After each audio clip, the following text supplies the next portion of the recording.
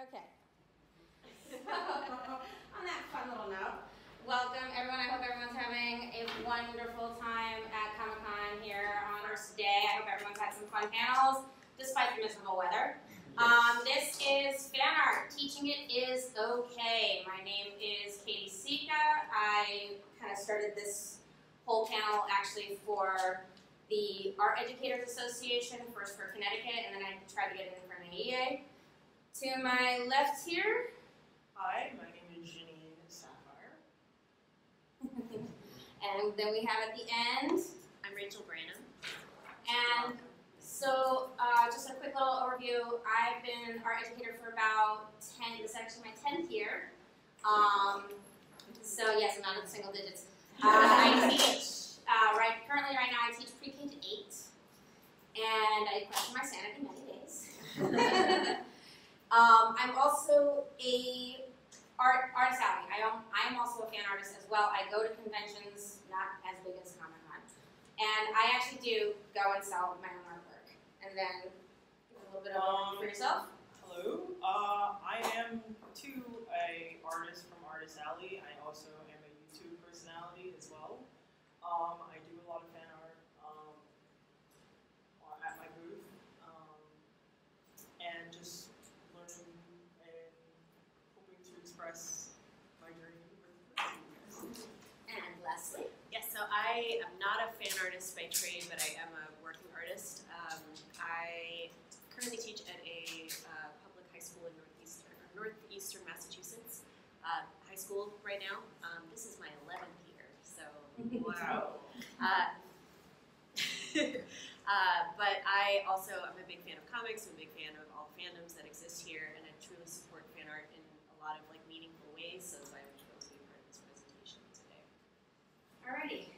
And so just to give you guys a really basic overview of what we're going to be talking about here. So we're going to talk about several different aspects about fan art and the best ways to kind of approach it with children as well as teaching it to children. We're going to talk about some of the brain approaches, some of the psychological effects, as well as, especially for our older students, knowing the legality of some of this. We all have, obviously, our own experience with students, as well as fan art, both professionally and personally. Just to let you guys know, this is a lot of our kind of personal opinion as well as research. We're obviously not trying to sway you that all fan art is good or anything like that. You know, we're just hoping to open up your mind to this new route, and make sure that you understand that while there is some negative, there can also be a positive. Okay, so with that in mind, let's begin with just something that I actually found when I was first coming up with this presentation a couple years ago that I found insanely funny. So it goes, I hate when people go, I don't credit fan artists as real artists because it's fan art and they should draw more original art. Yeah, okay, that's patronizing attitude. It's nice and all, but every classical piece of art is fan art of the Bible. So you can go, I'm sorry to mention, the Last Supper doesn't count as real art because it's not original and you should make some sense. I think I just found the most compelling argument for its fan art ever. Which I fully agree with, if you think about it. So, Rachel's going to start us off with the brain approach. Right. Hey friends, good to see you. All right, so here are some nice embarrassing relics from my own childhood. So I've got a nice collection of the classic Universal monsters having coffee, and also a kind of amalgamation pool party with characters from South Park, Foxtrot, Sanrio, like Karopi's there for some reason, Batman, Superman, etc. And a lot of these younger art pieces that I made are about me coming into my own personal style, but also through replicating other styles, and that's a big part about what I talk about here. And I just want to also say that you're going to hear a lot of similar things echoed through myself and my co-panelists, so it's very exciting. We all have good things to say. Let's begin. Let's start with drawing on the right side of the brain. So the name is a little misleading. It's been previously thought that the left brain and right brain hemispheres worked independently, and they both had different ways of being responsible for different functions, where the left brain was supposed to be more analytical, the right brain was more conceptual, but recent developments have shown that that's not actually the case, and that both hemispheres work in tandem. But when I say drawing on the right side of the brain, what it really means is that it's isolating and creating a separation about the way that we think about the objects that we draw. So it's a method of drawing that takes steps to remove emotional noise from interpretation of our ideas about objects, and instead look for concrete shapes, lines, and structures from direct observation. So it's kind of like when you draw a character from memory versus from direct observation. And this obviously goes to a much larger place beyond just drawing characters that are already made, but again, we're kind of circling back to the fan art part of this. So in a way, it is like copying, and it helps artists to build a sense of awareness in their drawing practice as they draw more representationally, thinking about how the lines intersect and connect to form a whole. So that is the Gestalt theory, right? How parts of the individual parts create the greater whole, and being able to note some of those things is an important theory of visualization and conceptualization that has to be strengthened through opportunities that students have, such as these. So a good example of drawing on the right side of the brain is the upside down drawing, which is basically when you take a drawing and you orient it in a way that changes and abstracts it a little bit. And that way it further removes the artist from, again, that emotional noise about what we think of this interpretation. So instead of looking at a man, you would instead just see shapes, and you can really look more closely at some of those fine details, and it forces you to draw the image exactly as you see it. This is a practice about shifting states of cognition and awareness through literal or named states and the creative and abstract states. And in a way, it helps to build a more mindful and meditative practice for drawing as students engage with it more deeply. So relating to motivation, catch up here, okay. So part of the recognition of this shift in drawing is about feeling attuned to the practice and the process, separating oneself from the burdens of negative inner dialogue or learn to perceive failures as an artist. If you're not an artist, I'm sure you would be really happy to tell everyone, like, oh, I'm not an artist, I can't even draw a stick figure, right? So being able to have some success and to find some joy in the things that you're doing, and especially in this vulnerable creative space, is really important, especially as students learn how to feel more comfortable with themselves. So finding success in this practice is inherent to attaining and retaining student motivation, which is where the true learning occurs. Students will not learn if they don't want to, as we all know. One of the quotes I have here: students need to feel successful and to make progress, and they also want to have fun with their friends. And that's from a Harvard think tank called Innovate, which talks about kind of the ways that teachers and other school officials can utilize student motivation in a meaningful way to help them gain more, feel more successful at school. Clearly another reason to let fan art drive the boat is it captures student interest, right? It makes them feel successful, it brings them together. You make a nice piece of fan art, you get to feel proud about it. It's not just about self-esteem though, it's also about referring to true accomplishment or achievement in something tangible. So another quote here, piece of evidence, relates more to the neuroscience side of things. Solving problems brings pleasure. When I say problem solving, I mean any cognitive work that succeeds. There's a sense of satisfaction, of fulfillment in successful thinking. It seems undeniable that people take pleasure in solving problems. It's notable too that pleasure in solving the problem, that there is pleasure in solving the problem. Working with a problem with no sense that you're making progress is not pleasurable. So if you're continuously beating yourself up over doing the same thing again and again and again without feeling successful, like you're making progress, it's going to create discouragement, it's going to make students feel less engaged in the process, and so on. When students first practice and hone their observational drawing skills, the process can be challenging, especially as the students get older. So utilizing familiar characters makes this process easier and it feels safer. Engaging with familiar figures and forms provides a comfortable starting place for students and allows them to feel some of those happier connections to their work, which makes them more invested in the process. Because there are going to be a lot of students a lot of times that, as they go along with fan art, they're going to want to try and perfect everything. This is something that all of us have probably seen, whether you're an art teacher or not. If you see a student who's kind of doodling and they're trying to draw their favorite character, you're going to see them kind of keep going at it until they actually can get it right.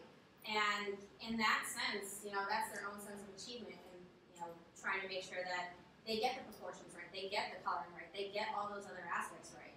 And it's their own joy in seeing them get it that, they feel successful. So additionally, the practice of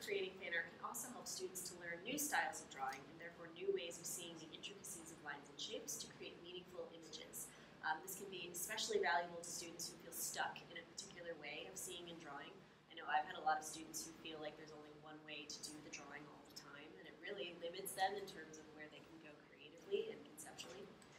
One interesting study on the creativity of copying styles comes from researchers, Kentaro Ishibashi and Takashi Okada from the University of Tokyo. So this is an image from their study and a quote from their study as well. And the study revealed that over the course of 3 days, student artists who spent more time replicating other artists' styles first would later create artwork that demonstrated more aesthetic attractiveness, originality, and technical skill than those who did not practice through copying first. Quote, another explanation of this relationship between copying and creativity, as revealed by a post-test questionnaire, is that copying work forced participants to consider the form and style of the artist as well as their own. Copying pushed participants to compare their own style to someone else's and allowed them to think through aspects of their own drawings that they might not have otherwise questioned or considered. Good copying is not simply about getting the line or form correct, but about questioning why an artist is thinking a certain way and what they were thinking as they were working. Ultimately, this exercise generated new ideas. So I also want to speak a bit about my own experience as a high school teacher working with art schools and colleges. So while colleges don't necessarily want to see fan art in a freshman portfolio, the student artist who has become more confident in their work over the years through practicing, connecting with and responding to their favorite artwork and favorite characters will be better equipped to build and produce a good portfolio. Students who pursue creative careers, also in commercial arts, will need to learn to replicate certain styles in order to be successful. So thinking about people who work for Disney, for Marvel, and so on. Katie can speak more about that from her own experiences. Yeah, so the thing is, and this is something that also got me thinking with the idea of fan art, is I've actually worked for several different animation companies prior to this. I worked for Frederator previously. I worked for Animation Next Network in New York, and I actually did work on one of their shows called Captain Mikey for a couple months. When I was going for an animator's test, they sent me a bunch of scenes that were unfinished, and the idea was I had to replicate how the character would look doing these movements. So I had to study the character sheets. I had to look at previous scenes that they sent me that other animators had drawn. I had to make sure I could replicate these flawlessly. At that time, I had only been working on Captain Mikey, doing very limited with what's called shadow work, where I would go through frame by frame and add in shadows to specific characters. And honestly, while that's exceedingly tedious, it does give you an idea of the sort of thing that you need to be able to do, because I also had to go talk to other animators or other shadow artists who were basically bookending the same scene that I was doing. Because at the beginning of Captain Mikey and at the end of Captain Mikey, they show the same sort of scene. And so I had to see what the other person was doing in terms of their shadow work in order to know what I should be doing for my shadow work. And so when I was doing that test, I was trying to see what everyone else had been doing and trying to make sure that I got these movements right and that the arms look the same, the face looked the same, everything else had to look the same, because I'm part of an assembly line.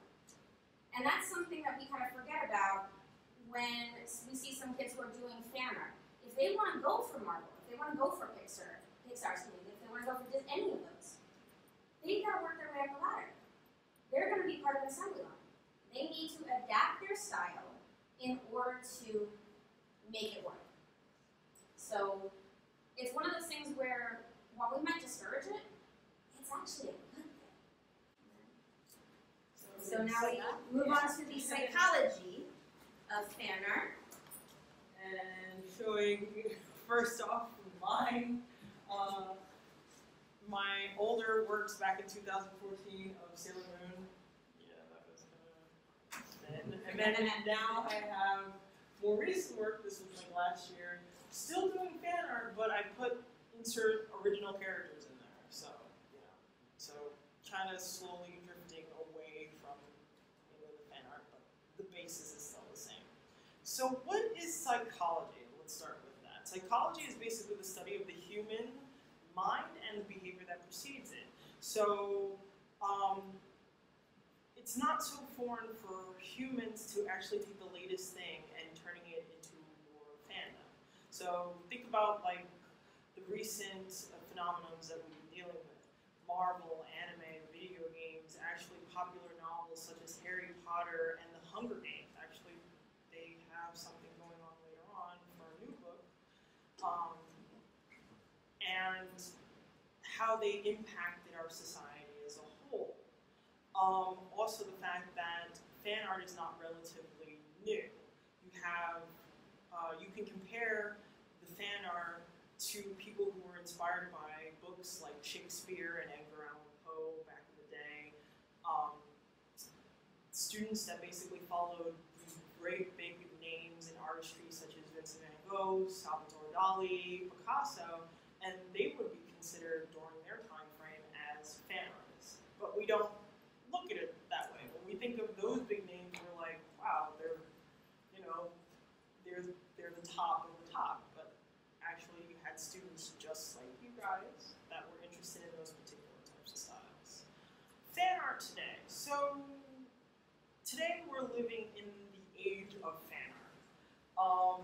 Proven by the popularity of the Marvel cinematic movies, where superhero movies were considered to be box office bombs. Now they're blockbusters and they're Oscar-worthy.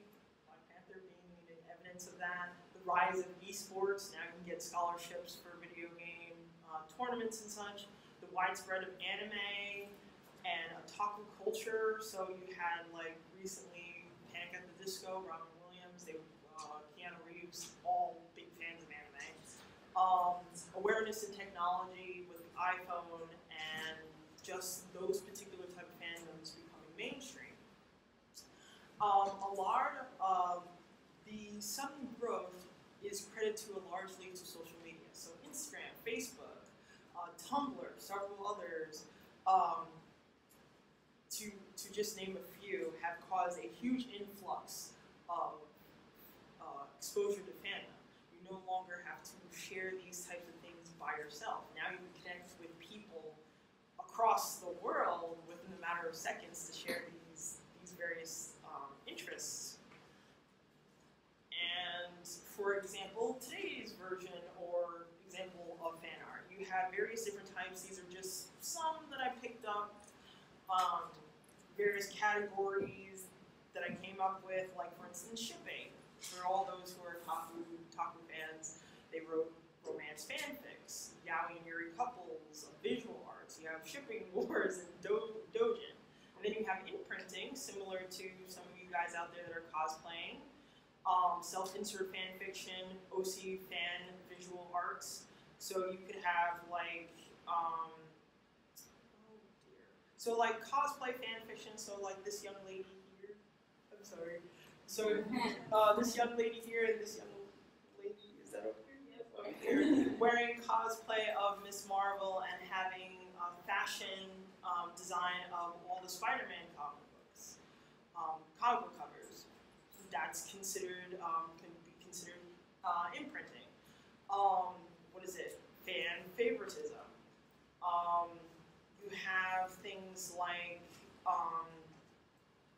and then you have things like headcanon, which basically where fans come up with different types of theories after maybe a series is over, or there's a point in the series that they might have liked and sort of like analyzed it and broke it down to the point where they insert their own particular theories and viewpoints into that series. So like, for instance, Five Nights at Freddy's, the Ink Machine, Undertale, Best Skeleton. So those are basically examples of fan art today. Right. So let's ask, why do we do fan art? So why do we do this out of boredom? Do we do this because it drives us? You know, anything of that nature? Well, actually, in reality, yes. A lot of fans have stated that it builds up their self-esteem. Cosplay and, you know, constantly drawing those characters, like my other panelists have stated, that, you know, they find a comfortability to constantly draw these characters to also expand on their styles.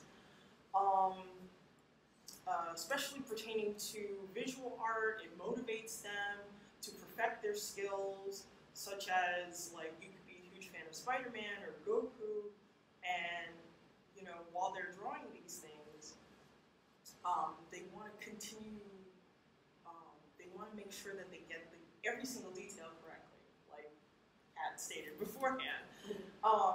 And by doing this, their skills continue to be nurtured and grow from this. So, and also it causes their skill to grow at a much more faster rate. You have that extra push, that extra motivation versus somebody who might be drudging with it. It might be arduous or laborious to them. They might not want to pick it up until like later on. But if you're like full on gung-ho about this type of skill, you get through it a lot more easier. As a individual who draws fan art myself, a huge otaku, I love anime, and that's where it started from. It started from a place of, here's somebody who loves video games and Sailor Moon, continued with that type of drawing, and then here I am presently as a person who runs their own little small business. The reward system. Now, it doesn't necessarily just stop from comfortability and confidence. There has to be a reward system that precedes it. It's very important when formulating fan art because you get sort of like a feedback from it. And the more positive reinforcement that you get, the more it encourages you to keep on going. So when you're doing like cosplaying and people give you like little suggestions, little sound bites, or oh, that's a cool cosplay or something like that, hey, it's like, okay, I get this little bit of spotlight, and it will encourage that person to continue doing cosplay, to continue their skill of doing that fan art. Think about, especially with cosplay, think about whenever you have a cool cosplay on, how many times people might stop you for your photo. Oh, that sort of boosts the ego just way down. Especially if you're you've worked months or even as short a time as weeks or anything along those lines. It's one of those things where that's just going to boost your bathroom boots. Oh, yeah. Yes. So very much so. So constructive criticism and just simple positive reinforcement can go a long way when harnessing a skill like that. So, and now to. Unfortunately, though, there is always the dark side. The lifeblood of teachers. So let's take a look here at some of my old artwork.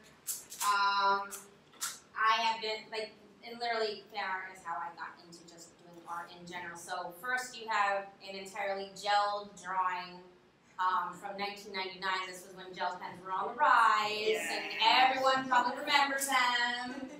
I still have more. All the notebooks that have been lost to gel pens. Yes, indeed.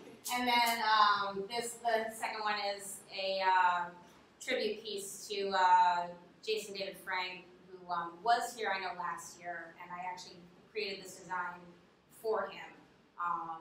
And that's all done that started out as a sketch, but then came into the computer, actually. So that's a computer piece, a combo of the green and white Power Ranger. So, when we deal with the legality, first thing I want to do is let you take a look at this. Let's try and follow the roadmap here. So, is it okay to use the image? Did you create it?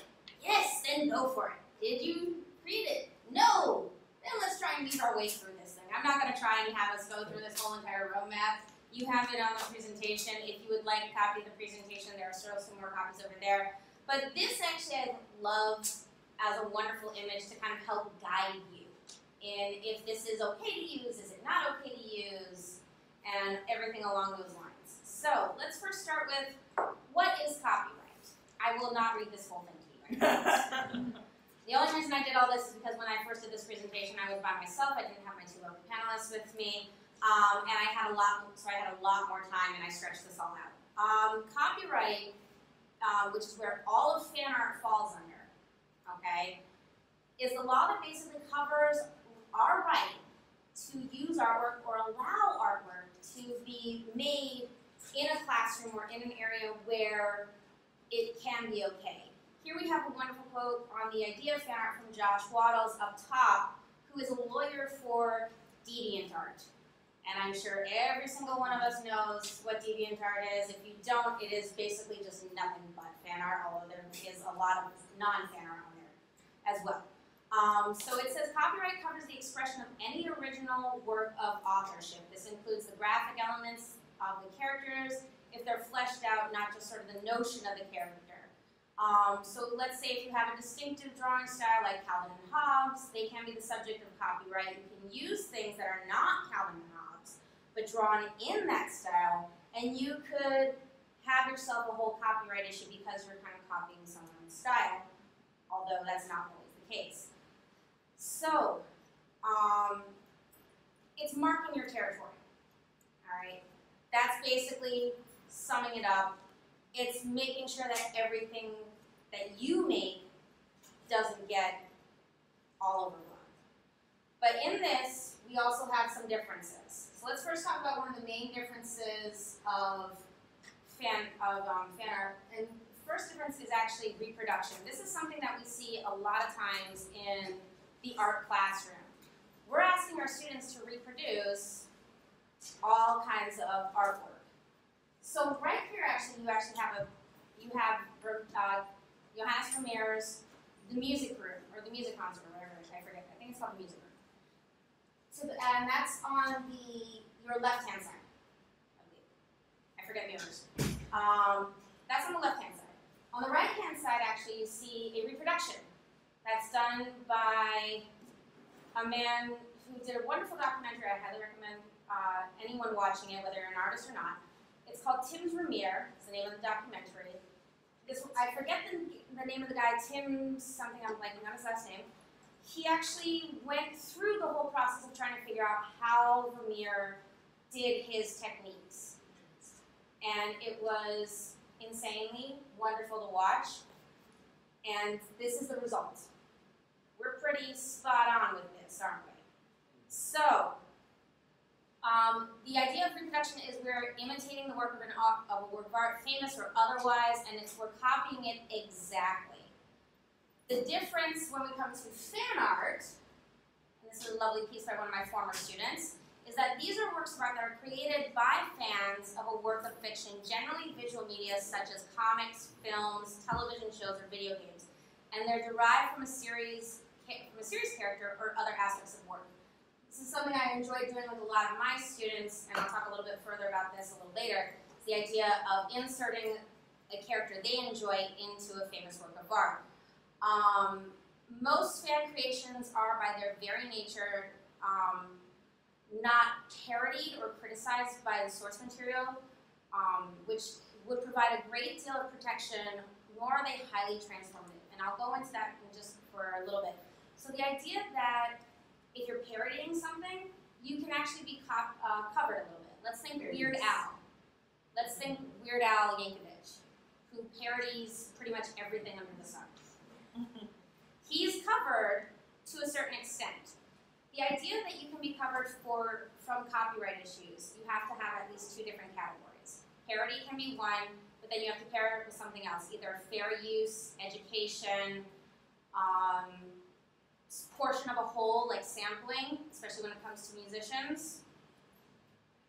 So within the classroom, there are a lot of times when like I said, we're asking our students to reproduce styles that we're trying to teach. In order to meet certain criteria of teaching, we use different techniques and ways to get the end result. Many times we invoke particular artists and their styles so we can teach the students what we would like them to be able to do. We might change the end result, but the students are still copying. Sorry. They're still copying. So, for example, the lower picture shows several student works that are meant to study Georgia O'Keeffe's floral work. The students had to study one particular floral piece, but then they also had to make sure that certain parts were three-dimensional. It's a little hard to see. I apologize for that. But certain parts of those pieces are raised up using air-dry clay on top of canvas.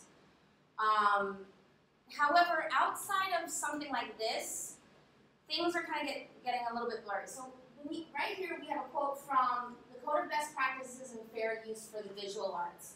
Teachers in visual arts may invoke fair use in using copyrighted works of various kinds to support formal instruction. That's basically what I was just saying. But this is where things start to get blurry. As an artist, you have to decide on a case-by-case basis whether or not, under the conditions that you allow your artwork to be reproduced, and if it is reproduced, with or without your permission, whether you want to go the legal route. Sometimes that can be to your benefit, and sometimes it's basically just a kick in the ass. So, why would something like this be important? Well, as I previously stated and as we've all mentioned, at certain points we are asking students to copy a style, or sometimes even copy a work of art itself, especially if we might be teaching art history. The artist's right to reproduction is not infringed, are consistent with the fair use doctrine. So the other issue though is what's going to happen when they get out there, when they're starting to copy and they're actually starting to promote their work.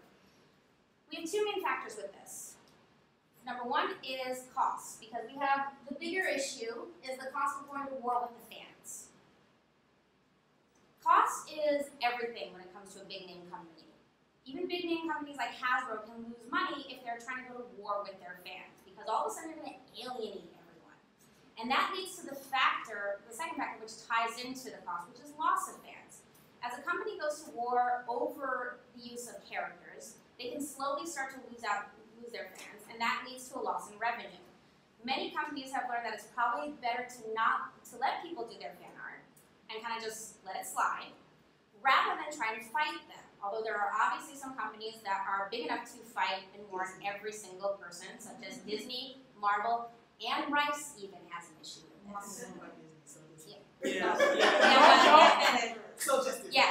But even Anne Rice has issues with stuff like this.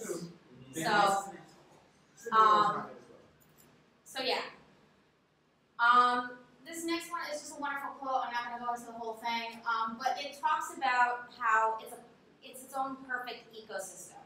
You have the creators and owners who want to have the fans. You know the way to get fans is to have them show their love and admiration for your product with your own work. The more fans you have, the better they are at being fans, and the better that your work is, the better their work gets. So it's a perfect symbiosis in this sort of cycle. But that's also a paradox in and of itself. And so lastly, I want to show this sort of guide. This is a kind of unofficial set of guidelines that was published in an article called The Messy World of Fan Art and Copyright. Like I said, while it's not official, it can give you a very good sense of what can be acceptable. I do want to point out rule number 3, which is where a lot of fan artists fall. Being non-commercial. None of us like to follow this rule. I know I don't. This is an element of the unspoken rule, but to try and be completely non-commercial with your own works, no selling copies, no sponsorship, no advertisements. I don't really think I know of a single fan artist that really does this, except like a lot of my students, although I know many of them who want to actually start selling their own work. As a fan artist myself, I do actually go to, like I said at the beginning, I do have my own fan art that I go and I sell. And there is actually ways that you can become official fan artists. I know there are companies like Redbubble or, not T-Public, blank on their name, but they might have bigger companies that sweep through and see what work can be acceptable or not, and they might give you warnings or not. If there are companies that say, hey, we actually like this work, okay, you can keep it up, we'll give you the license for it. That actually just happened to me not too long ago. I had a piece of work up for Samurai Jack, and kind of forgot about it, because nothing was selling. And all of a sudden I get a notice one day saying from Cartoon Network, hey, we like this work, you can totally keep it up there. You are now an official fan artist.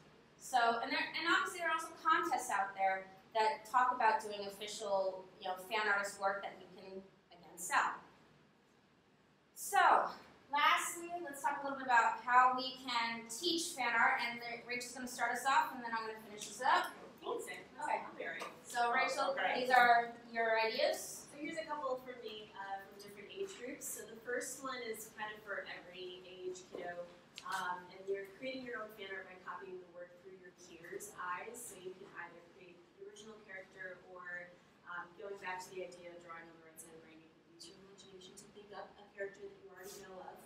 then it might come out in a different way.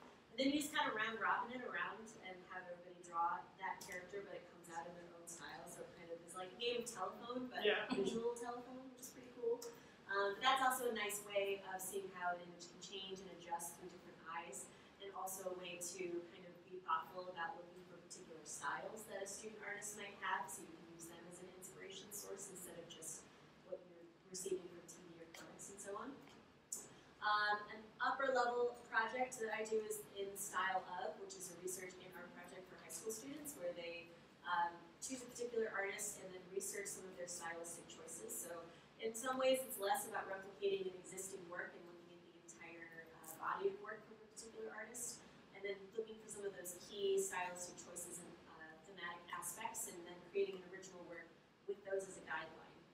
So, you know, obviously you go from like a really easy example of like Van Gogh uses the same kind of brush strokes, how can we apply that in a different way, to something that's a little more pointed and specific, or an artist that's less well known. So it's a nice way to, again, get out of your comfort zone as an artist, but then also to do some constructive research about the life and the intent and all those other things about a particular artist that works in the world.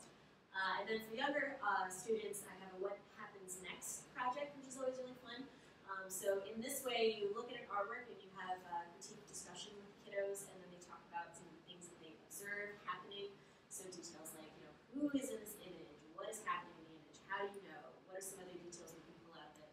And using those details, they will then draw a what happens next, as though it was the next panel of a comic in that way. In that way, they also are looking for some of those key stylistic details, observable details, and so on, but then putting in their own imagination, an imaginative twist on it, so that they're thinking about conceptually what actions or movements or so on will lead us to think that what happens next would happen next. And that can be also accompanied with some writing, which is really nice if you're trying to hit all those interdisciplinary categories. I also just want to point out, like, if you want any lesson plans or photos of any of these, please feel free to reach out to me or to any of us. Really, we're happy to share all of this content with you. Exactly. And to that extent, like, these are some of the lessons that I've taught that involve fan art. So freshman fan art piece, I have taught high school before. I've noticed that when it comes to, especially incoming freshmen, they're very hesitant. At my previous school, a lot of them were kind of like very new to the school. They didn't really know a lot of people because it was solely a high school. So what I would have them do is they had to take a famous work of art and replace some part of it with a character or a famous celebrity from their favorite show, comic, book, movie, whatever, inserting that person or character into the work of art in some way, shape, or form. My immediate thought with this that I would show them is think of Squidward from SpongeBob SquarePants, who always likes to do himself in every single type of medium and every single type of famous statement. The next one that I've done with multiple different grade levels is a little bit of a case study with Marvel versus Jack Kirby's kids. This was a big issue a couple years ago when Marvel was about to be acquired by Disney. Jack Kirby's kids came out and were saying, like, no, we want some of these royalties. This was when Spider-Man was on the rise. The students had to read the original article about this and answer prompted questions about who they think was right or who they think was wrong. I don't give any guiding answers. I make sure it's completely open-ended. I just give them the first article about it, and if they want to research it further, they can. The fun part about this is I tell them that if, like, whoever gets the top, like, not answers, but whoever gives me, like, some of the best responses, I actually get a chance to send it to the judge, who happens to be my mother. My mother was the original judge on that case, so I tell them, you know, I'll hand it off to the judge, and she loves it because she likes to give back feedback to those students. So it's a lot of fun. And she has come in and talked to the students about that whole issue before, and it's very interesting. And one of the last projects I do teach, or have taught in the past, is an idea of a final reproduction project where students are actually picking a famous work of art that was stolen from a selected time frame, and they have to recreate it to the best of their ability. So that goes back to the idea of copying someone as well. And a lot of those pieces that I make them pick are stolen masterpieces. So two of the biggest ones that I focus on are the, if you think the Monuments Men, World War II.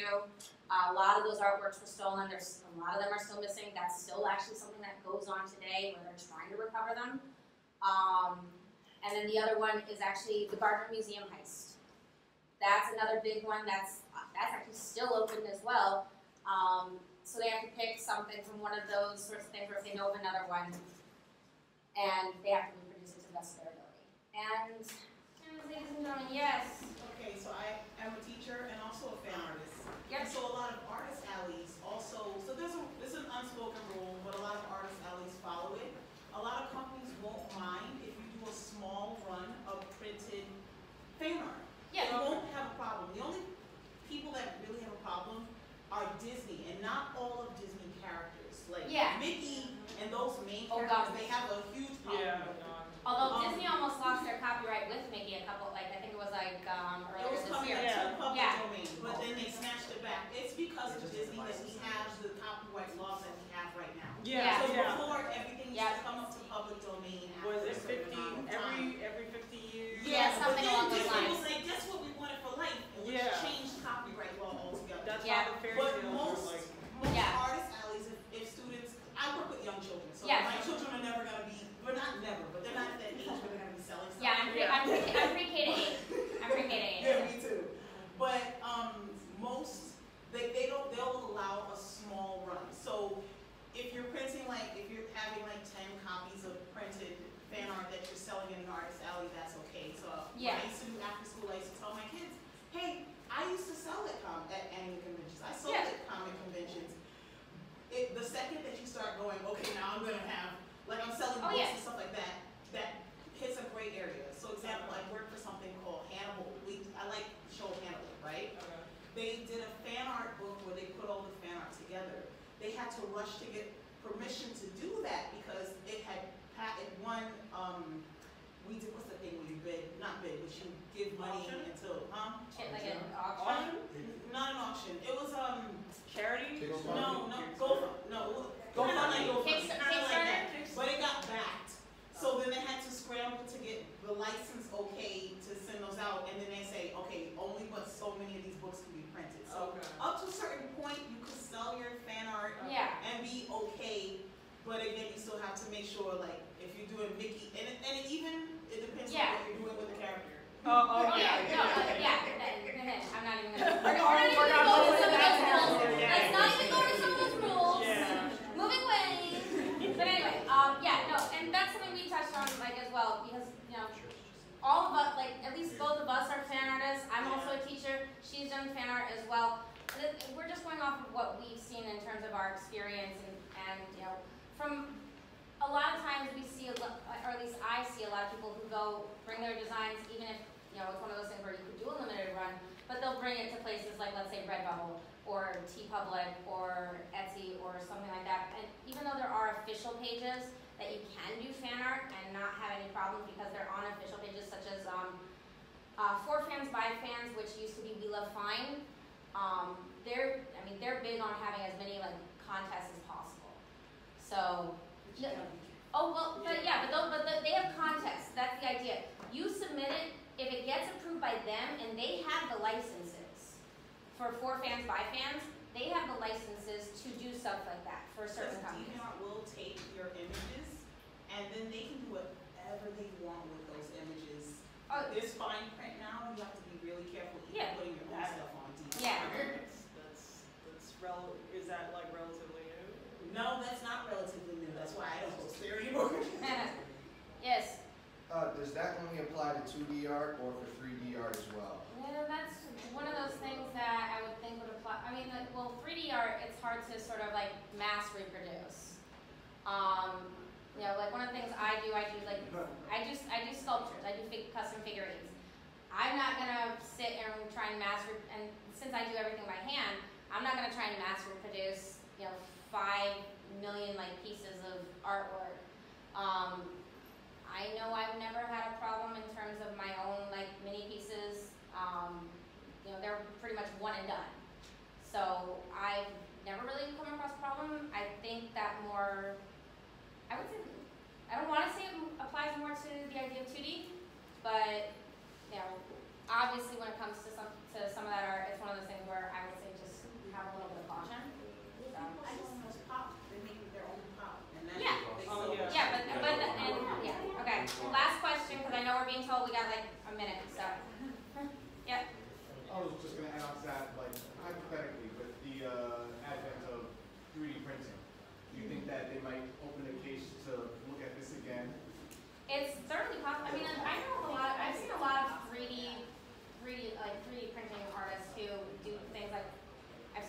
Bowser, I've seen a couple of Pokemon, things like that. Yeah. But that's a little bit, while it gets expensive, that's still a little bit easier to mass produce than something like that's hand done, I would say.